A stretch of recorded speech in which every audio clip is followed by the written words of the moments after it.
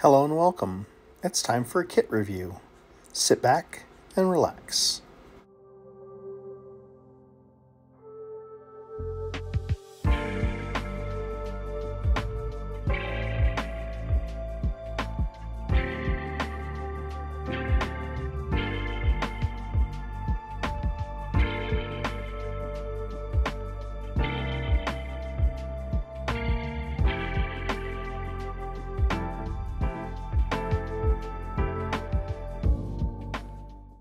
Today's kit is from Revell of Germany.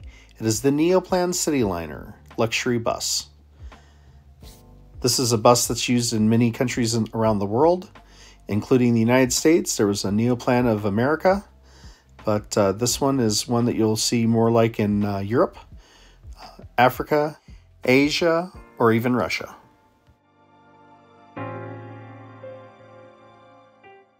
The scale of this is 1/24th, making this a very large bus in the 1/24th community. It would be the size of almost two feet.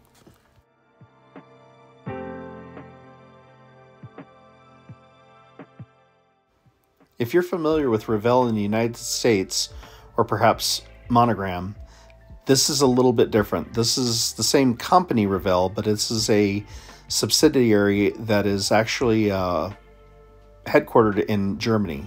Just like there are different Ford headquarters around the world, Australia, Europe, this is Revell of Germany. And they specialize in very unusual subjects. So this is right up their alley with being a city bus. Very large scale, like I said, 2 feet long when it's built, roughly 22 inches, I believe the source material said. As you can see, a bus usually has lots of seats, and this does. This has quite a few seats.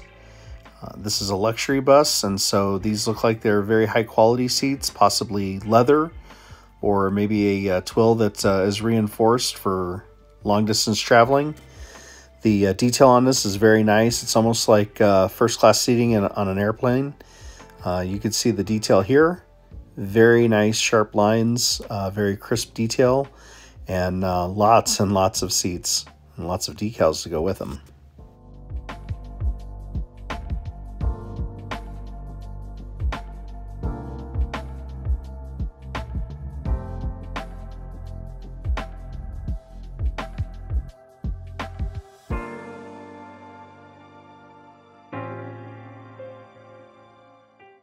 This panel is the rear of the bus. Has the area where the glass goes, the roof section, and the spot for the taillights and the bumper. The roof panel for the bus has spots for fans for the AC mechanism. It also has access panels. I don't know if they're windows yet. We haven't gotten that far into the build yet. So, and then there's interior parts. The seating, that's the interior of the roof, so it goes right underneath the upper panel, and it looks like it has the upper panel for the front section. You have the front bumper. Those are the fans for the AC unit. Front fascia. Next we have the parts for the interior and the passenger compartment. These are parts of the ceiling.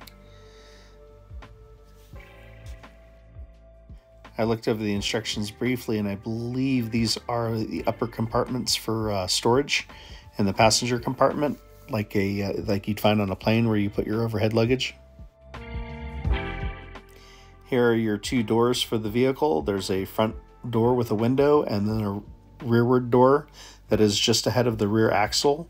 That does not have a window, but it does have access to the bus, and that's also where they put the toilet. These two pieces right here make up the lower surface of the bus, the superstructure, the part where they have lower cargo storage, as well as where the engine sits near the rear of the bus.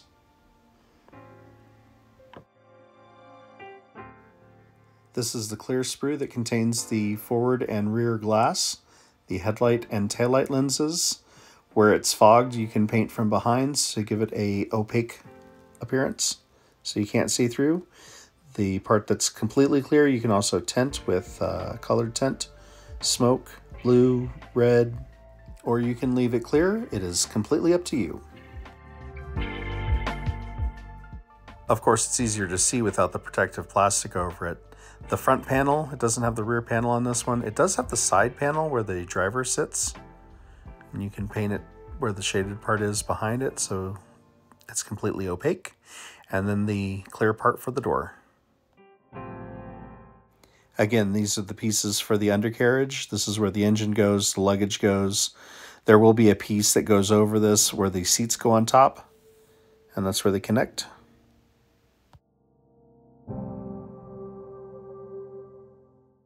We have a chrome sprue that has the headlight and taillight buckets, and some various other pieces.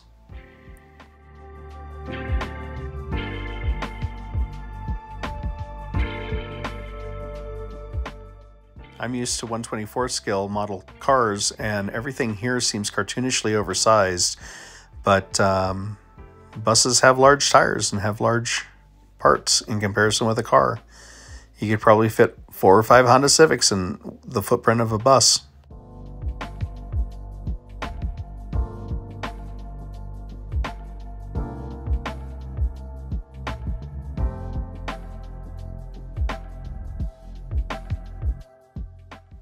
These are the pieces that go over the undercarriage.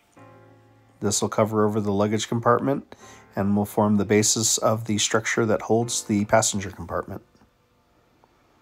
And you can see the pass-through for the side door and the front door.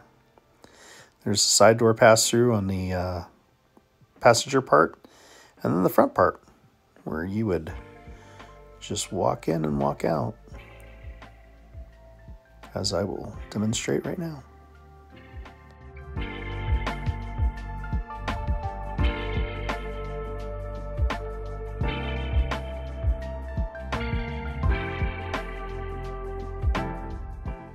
Sometimes when you're pulling pieces out of a box, you'll pull one out that's oriented in the direction it's not supposed to be. I pulled this out upside down and at first thought it might be for TV for passengers to view. And then I realized it was the steps leading to the front of the bus. I really appreciate our handy model.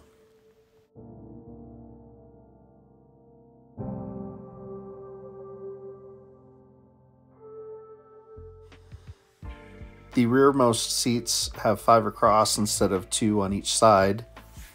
You'll find them on this sprue, as well as the driver's seat. The steps for the side that are forward to the rear axle, and the instrument cluster. Now, again, looking at these pieces, these are comically oversized, but they are the right scale for 1/24 scale. They are the right size. They're just, everything's upscaled on a bus to be durable, to be long-lasting, and to be used by people, whether they be passengers, drivers, maintenance personnel. Buses are meant to last, and we appreciate those that are in this industry. Thank you very much for your time and service. More pieces for the front of the bus, as well as the entry to the side, handles, cabinets. This is the engine. The engine is actually provided by MAN, which is a European tractor-trailer company in Europe. And MAN makes the engines for the Cityliner for Neoplan, as well as the rims, other engine parts. Easy peasy assembly. And now the sides of the bus. As you can see, this is a pretty large, pretty substantial kit. Very excited to build this. There's the driver's side. You can see the panel lines for the luggage compartments all the way to the back where the engine sits. There's curtains that are molded into the side, and the parts for the glass. These are tinted parts that you'll see later.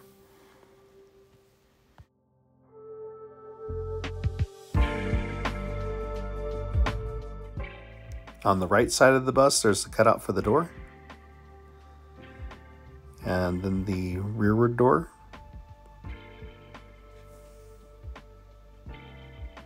More panel lines for luggage and engine access.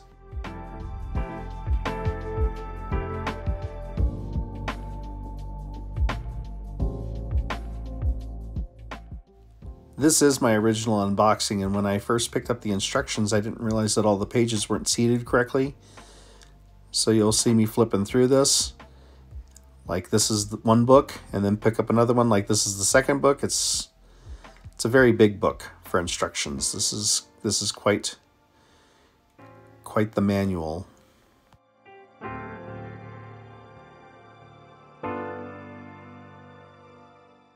At 2 feet long, this is a large vehicle, and it can seem a little intimidating. But going over the instructions, you can see that even though there's a lot of pieces, they have very clean fit. They go together very quickly. There's a lot of seats, which take up a lot of your pieces, as well as the interior parts that make up the panels. And here I am heroically showing off the second book, that at the time I didn't realize was part of the original book. It's just one big manual.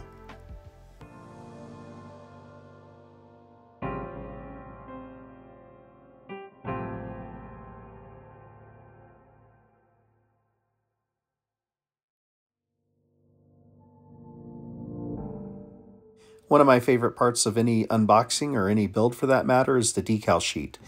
And this does not disappoint. This is glory to behold.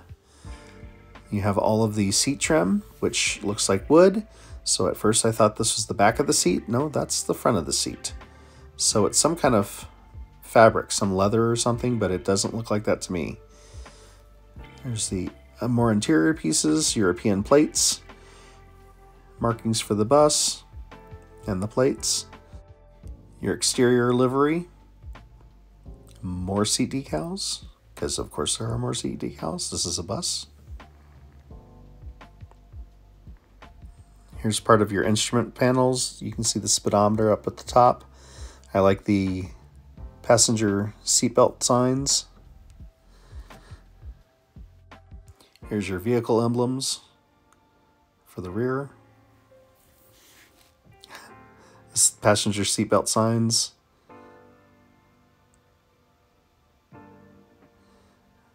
Markings for the exterior of the bus. Plates. Very, very good decal sheet. And now it's time for my final thoughts. And here they are. Thumbs up! No, seriously. This is a really cool kit. Revell of Germany has very high quality. They have very unique subjects that you usually don't find from other makes. And they're always a fun kit to build. Sometimes they could have tricky assembly, but no more than anybody else. This is something I'm looking forward to building. I don't think it's going to be too many problems putting this together. One thing I like to say I get made fun of is that there's very little flash. There's very little flash on this kit. The pieces make sense. They're logical. The tinted windows are something that you're going to find on modern buses do not have anything less than limo tint on the rear glass. So that's why you have these dark pieces for the overhead parts, for the side parts. That's your typical fare. But overall, this looks like a fun kit. And this leads me to my big news of the channel. This will be a completely custom build with its own decal sheet. Hopefully I'll be able to have that ordered very soon. I hope to have someone working with me closely on this to get it right. And I'm looking to have this finished probably closer to November. In the meantime, I do have a lot of ambitious projects in the works. There's going to be one that I'm going to be starting over the next couple weeks, and I'm going to segment a lot of these episodes out into parts 1 and 2 and 3, 15 to 25 minutes each. But I'd really like to know what your thoughts are on this kit. What would you do with this? Would you customize it? Would you build it straight out of the box? Please leave your thoughts in the comments down below. And in the meantime, you can follow me here. You can also follow me on my Facebook or Instagram. That will also be in the description. And thank you so much. Have a great day.